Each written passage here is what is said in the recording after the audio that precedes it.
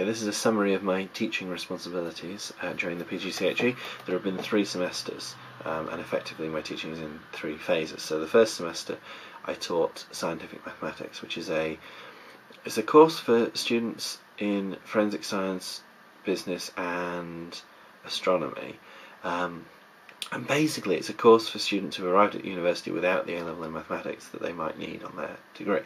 So it's quite a fast run through a subset of between GCSE and degree level material, essentially. The students are not necessarily very confident with mathematics because they've tried to learn it before and not learnt it as well as they might, or they've not taken it as far as they might, what have you. But they're not bad students. They're perfectly clever people, but they don't have the experience, and because they don't have the experience, they don't have the confidence.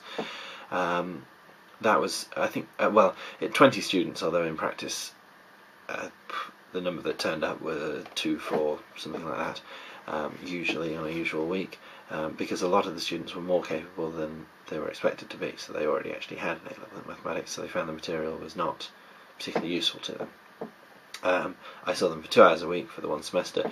The middle semester I didn't do much real teaching, if you like. There were a lot of modules that were IT labs. There was a course booklet. The students were working through the course booklet, and I was there should they need to ask me anything. So in a lot of these I'm doing one-on-one guidance, helping them through the booklet, but I'm trying not to tell them what to do, because that's the point. They're supposed to be discovering it for themselves, etc. I didn't write any of the assessments, I didn't write any of the materials, I just delivered these labs. The third semester, I should say those labs were a mixture of some service teaching and some were for single honours and joint honours mathematics level 1.